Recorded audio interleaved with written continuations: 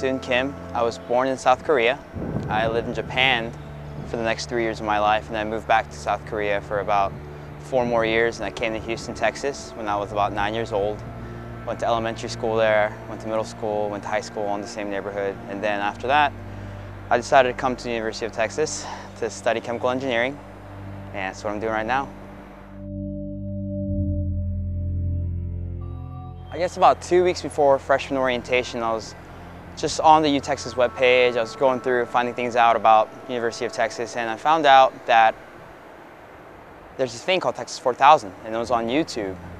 And I watched the 2008 summer tribute video, and it was set to one of my favorite songs by The Killers. So I thought, this might be interesting. So I came to orientation, I saw a flyer, and then I was kind of hesitant to apply because it was a whole summer and you're biking to Alaska, and I'd never really biked before.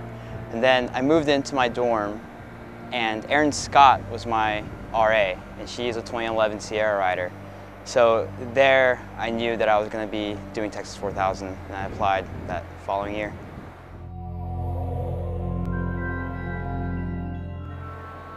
So I guess the spring of 2008, my uncle and his family moved into my house, and I know that he had had a previous battle with cancer that was a little bit shorter, but this was his, I guess it was his final go. And he moved in with us, and he was staying with us and getting treated at MD Anderson, and on April 13th, 2008, my uncle passed away, and I ride in his memory, and he was so influential to me in those 2 months that he lived here. I've known him my whole life, but in those 2 months that I lived with him and to watch him fight the fight, it shaped how I view the world, and it's why I ride every day. It's why I get up every day.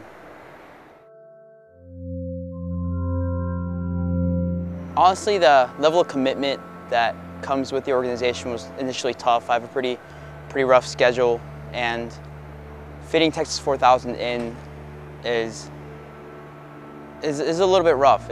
I get a little less sleep than I would like to, and I get a lot less homework done than I would like to sometimes. But what's really tough is when I go on a ride and we do a ride dedication, when you hear a story, you have to kind of digest it, and you have to move on with the fact that this has already happened, and so many people were influenced by cancer, and every step of the way there's a cancer story waiting for you. So time passes pretty quickly when you're doing T4K stuff, but being able to digest so much sorrow in a way, but then being able to conjure up the hope that you need to influence others with is a challenge for me, but I get by. So, what am I most excited about? Let's see. I know we get to pass by Stephen Prefontaine's birthplace and his death place. I'm pretty excited about Oregon. Pretty excited about San Francisco. I think my parents might come up and meet us.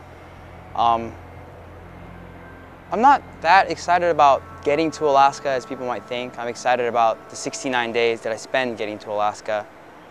I'm pretty excited about the view, the weather, getting out of Texas for the summer, being on my bike. And I'm just I'm glad that we get to be disconnected for a summer, right? I mean, you don't have to check your email every day. You don't have to, do schoolwork or work, or you just get up, bike, and you spend the whole summer for other people. And I think that's the part I'm most excited about, the fact that I get to dedicate my summer to someone else instead of to myself. I think it's a selfless act that I'll carry with the rest of my life.